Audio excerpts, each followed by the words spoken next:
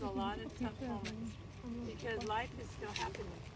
Like I said, things are happening in people's families. They're working things out. It's beautiful, but there's also these what we call triggers, and I think of triggers now in working with Cynthia as those things that they're not bad, they're just things that haven't been healed yet. And so it's something to put attention to. So I did this because when we were, I don't know what had happened one night, but I don't know if I was having a conversation with a family member, but I just felt very constricted because not all my family agrees with what I'm doing. Some have different perspectives on it. And I have to be really true to myself about this land. And when I'm on this land, I do talk a lot to my parents and I ask them for guidance because sometimes the more that I have come out as myself, sometimes, like you know, that people will step to you and sometimes they will step away from you. And so this came out of I always see this and I'm like, I want to do something with it, but I felt so constricted, like always having to push down who I am, push down. And so I go, and I just put this on the thing. I'm like, it doesn't make sense. It doesn't have to make sense. And I don't care if anybody else understands it. It's a work in progress. And I don't even understand it either. These were flowers. Before we came, I was gonna say to give them to you, but for your own offering, for your ancestors, if you want to do that, maybe think about it. And then that piece over there was done with chalk.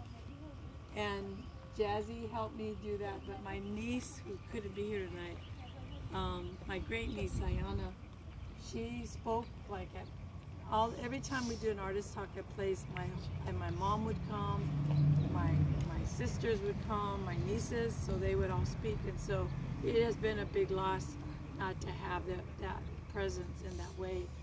But this was because she worked with me on this, and she called, she turned 14, and it's her birthday, and she graduated today, but she said, I just want to congratulate you guys for the show tonight, even though she couldn't be here. But I think for me, this is like freedom. Like, don't be afraid if nobody else understands your work. Play around with it, have fun with it. If kids want to run underneath this, like I'm so curious when the kids come here because they're going to do stuff, they're going to add stuff to it, they're going to give me ideas. But I think for me, it's just like finding your path and freedom and like, just like, it's okay if you don't understand it all right now. And I don't understand this piece, but I'm going to keep playing with it and just kind of like for me, it was just to remember the 7 generations and the ancestors, because there's a lot of beautiful memories here, but there's a lot of violence, there was a lot of alcoholism, there was a lot of drugs that were there. And see, now when you see 7 generations, and like you see those patterns are going on to the next generations, and that's where I'm like, you know what, this is why I have to do this work, because it's not about me, and it's not about I can go on in my life and just like turn my back to all this. But I think I don't want, and you have no control. You have no control. But I'm just trying to work on my own healing, my own space. And actually, when I thought about this piece, I thought about my great nieces and nephews, because out of everybody in my family, I feel like they understand me the most. They don't have judgment. We play, we have a good time. We, you know, like one of them said to me the other, because my mom passed like a week ago, was her 2nd year anniversary. And she's like, you didn't remember Grandma passed?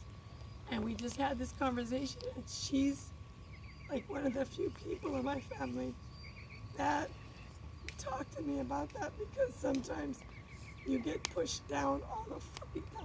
Like, don't talk about that. Why are you still bringing that up? And we have to let things go to be able to be present to the joy that is now. So I hope, was there any kids involved?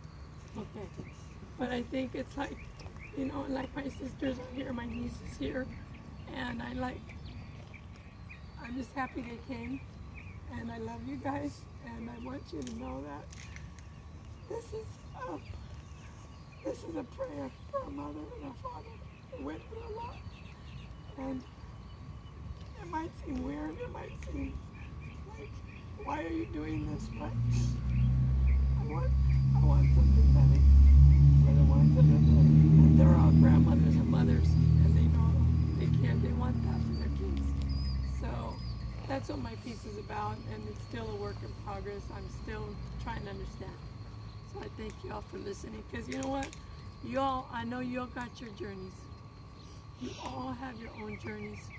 And so, it's not about judgment. It's not about like somebody's crying, that's weak. No, I'm encouraging you to continue, because you're probably here for a reason. You didn't have to come here, honestly.